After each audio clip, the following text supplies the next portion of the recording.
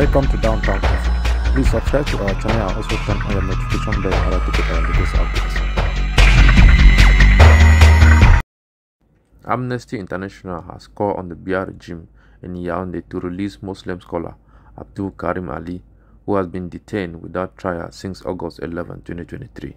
Making the first year in detention for Abdulkarim Ali, who has been reported being accused of inciting subversion of state power and having strong ties with the leadership of the Southern Cameroon's restoration groups, Karim said he was adopted and not arrested by Francophone army soldiers in Bamenda.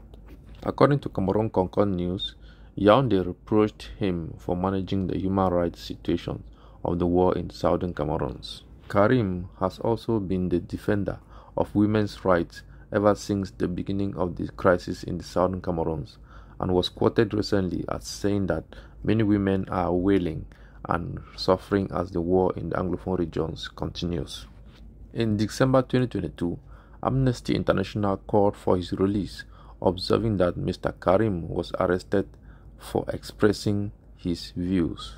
He was arrested only for exercising his rights to freedom of expression, Fabian Offner, Amnesty International's researcher for West and Central Africa, said. Anglophone lawyers who successively offered to defend him were previously rejected by the Francophone authorities in Bamenda. The National Gendarmerie is also putting pressure on Mr. Karim's family members, particularly his mother, to dissuade them from assisting him in detention.